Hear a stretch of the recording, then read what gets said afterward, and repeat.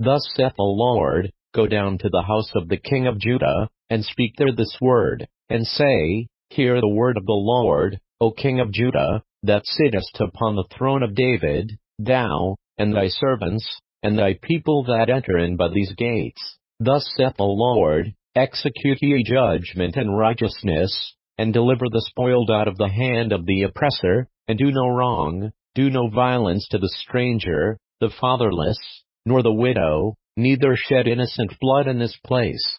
For if ye do this thing indeed, then shall there enter in by the gates of this house king sitting upon the throne of David, riding in chariots and on horses, he, and his servants, and his people. But if ye will not hear these words, I swear by myself, saith the Lord, that this house shall become a desolation. For thus saith the Lord unto the king's house of Judah, Thou art Gilead unto me, and the head of Lebanon, yet surely I will make thee a wilderness, and cities which are not inhabited, and I will prepare destroyers against thee, every one with his weapons, and they shall cut down thy choice cedars, and cast them into the fire. And many nations shall pass by the city, and they shall say every man to his neighbor, Wherefore hath the Lord done thus unto this great city? Then they shall answer, Because they have forsaken the covenant of the Lord their God, and worshipped other gods, and served them. Weep ye not for the dead,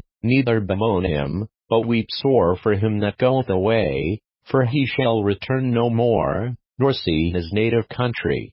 For thus saith the Lord touching Shallum the son of Josiah king of Judah, which reigned instead of Josiah his father, which went forth out of this place, he shall not return thither any more, but he shall die in the place whither they have led him captive, and shall see this land no more. Woe unto him that buildeth his house by unrighteousness, and his chambers by wrong, that useth his neighbor's service without wages, and giveth him not for his work, that saith, I will build me a wide house and large chambers, and cutteth him out windows, and it is shielded with cedar, and painted with vermilion. Shalt thou reign, because thou closest thyself in cedar? Did not thy father eat and drink, and do judgment and justice? And then it was well with him? He judged the cause of the poor and needy, then it was well with him. Was not this to know me, saith the Lord? But thine eyes and thine heart are not but for thy covetousness, and for to shed innocent blood,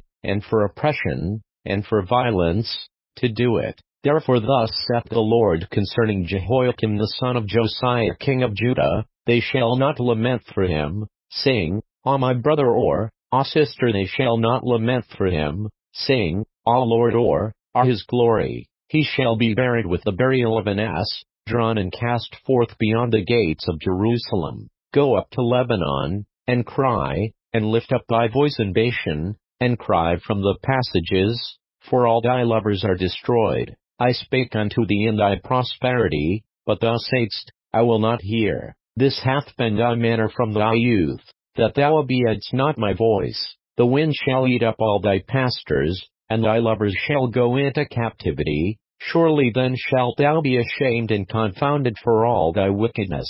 O inhabitant of Lebanon, that makest thy nest in the cedars, how gracious shalt thou be when pangs come upon thee, the pain as of a woman in travail. As I live, saith the Lord, though Kenaz the son of Jehoiakim king of Judah were the signet upon my right hand, yet would I pluck thee thence. And I will give thee into the hand of them that seek thy life, and into the hand of them whose face thou fearest, even into the hand of Nebuchadrezzar king of Babylon, and into the hand of the Chaldeans. And I will cast thee out, and thy mother that bare thee, into another country, where you were not born, and there shall ye die. But to the land whereunto they desire to return, thither shall they not return. Is this man Canaan a despised broken idol? Is he a vessel wherein is no pleasure? Wherefore are they cast out, he and his seed, and are cast into a land which they know not? O earth, earth, earth, hear the word of the Lord. Thus saith the Lord,